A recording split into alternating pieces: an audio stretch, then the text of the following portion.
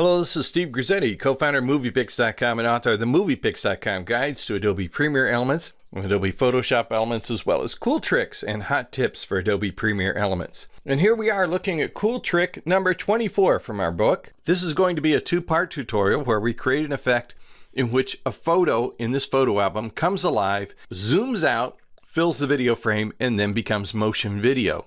This is kind of the effect we're looking for here. So we've got our photo album.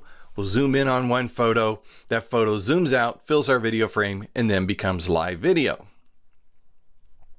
Now, to create that effect, we need two things, of course. We need the video itself. I'm going to drag this down to the timeline, put it on video track 1. The other thing, of course, is a photo of the photo album itself. We'll work with that in just a moment. Now, I brought my video down to video track 1, and you notice the project has set up to match the specs of the video as indicated by the fact that there's no render line above the video clip. You may notice that I'm working in standard definition 4:3 video.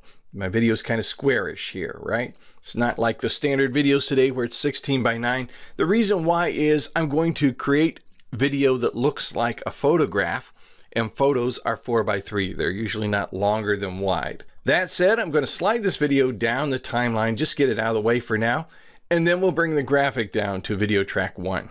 You'll notice that the graphic goes way beyond the video frame. Two reasons for that. One is that I'm working in a standard definition 720 by 480 video frame, but my graphic is 1000 by 750 pixels. So it's a little bit larger than the video frame. The reasons why, as we justify in the book, is we want a graphic or a photo that's a little bit larger than the video frame so we have room to do some panning and zooming.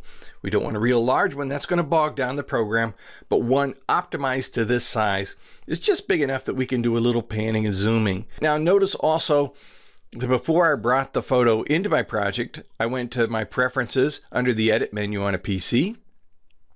And on the general page, I unchecked default scale to frame size.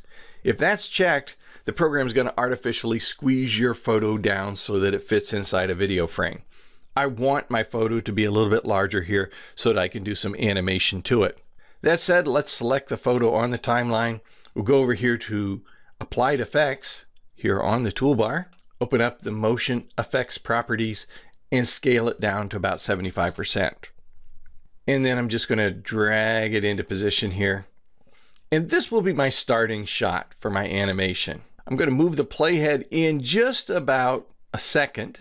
And then I'm going over here to the Applied Effects panel and clicking on this little stopwatch in the upper right-hand corner. This is going to open up the keyframe controller where we do our animation, for all effects, in this case for the motion path effects. I'll click over here on the stopwatch. That will toggle on the animation and create my initial keyframe. So everything prior to this keyframe looks like what you see on the screen right now.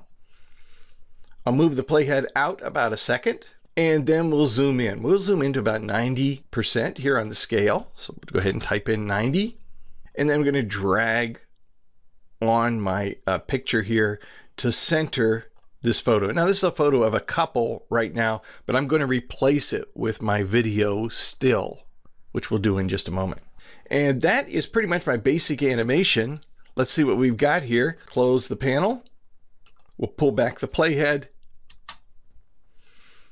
And there is our zoom in to our photo. Now in part 2, what we're going to do is we're going to create our still photo based on the video that we pushed off to the right here.